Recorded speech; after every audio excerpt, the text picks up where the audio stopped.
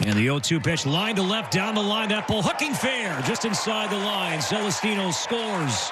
The second base is Garlick, back-to-back doubles, and this game is even now at 4. Celestino to left center, and Garlick down the left field line, and it's a 4-4 game. Good piece of hitting right there. You talked about Garlick and how he can hit. Boy, he hit a mistake pitch right there, just a hanging breaking ball, and was able to keep it fair. A little more aggressive early on in the spring. Me too. Infield still in, but a little more spread out. The pitch. Margot lifts into the air into shallow right. Charging hard Cave. Still coming. Still coming. Dives forward. Did not make the catch. The ball is trapped. On his way to second, Margot. Lau scores. Choi to third. 1-0 Rays.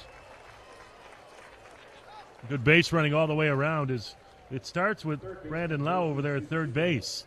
Probably no chance for him to tag up, so he's kind of drifting a little bit down that third base line, figuring that if it falls in, he definitely has to score, and he did. Here's Donaldson. He can do some damage with first and second, one out. It was Josh, and he had changed his hair overnight on us. Swung on and crushed to center field. Long run by Margot. He'll look up, gone. Donaldson, 3-run homer. Twins lead 3-2.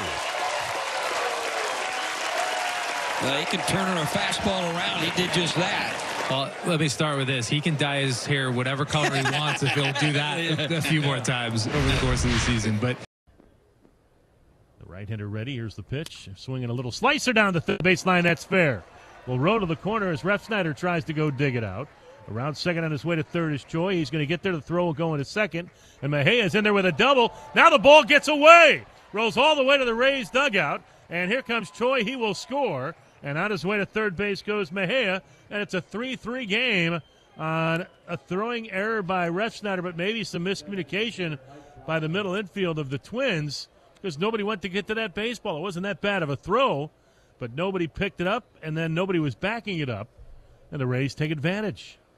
So Austin trying to put it in play in this 3-3 tie. With the infield shifted to the right side, and he blasts one. Boy, did he put it in play and put it out of play. Up into right field, up over the stands, and out towards 6 Mile Cypress. A solo homer for Austin Meadows, and it's 4-3 Rays. That was turning around a fastball. Who's one of the guys we always talked about not swinging at too many first pitches? Austin Meadows, and well, he got one much to his liking right there, and that ball landed beyond, as Andy said, the seating area out there in right field. And the 0-2 swing and a miss. He got him. There's a good fastball, 93 on the radar gun. And Lewis earlier in camp opened up that his velocity went down significantly last year. He was throwing 89. 3-2 pitch. He got him. Strike three. 92. That one elevated a bit more. So Thorpe, a strong start. Back-to-back strikeouts. 2 down. No score. And the batter is Randy Arozarena. 10 home runs in the postseason last year. And the 1-2, he got him. Strike three. Chased at 93. And a great opening inning from Lewis Thorpe as he strikes out the side. Batters take their leads on the 0-2 pitch from Boz. Here he comes. Swing and a miss. He struck him out 3 pitches. 99 on the last one, and I'd say he held his velocity. Strikes out 2 of the last 3, and the Rays maintain the lead. Derek Falvey talking about Broxton and what he can do so much defensively. He's one of those elite defensive players. Talise at first, nobody out, 4-4. And the pitch, a swinging fly ball into left field and deep.